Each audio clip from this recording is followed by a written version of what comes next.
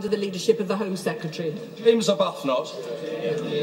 My honourable friend, the member for Aldershot, has mentioned the mega pie stock warehouse on the borders of our constituents.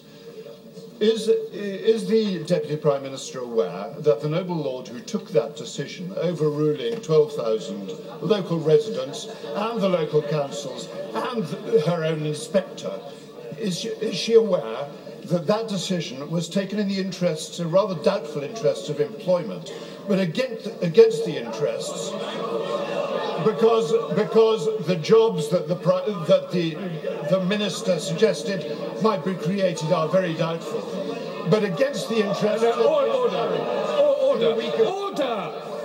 The question was too long. Leader of the House. Well, I cannot assist the honourable member further.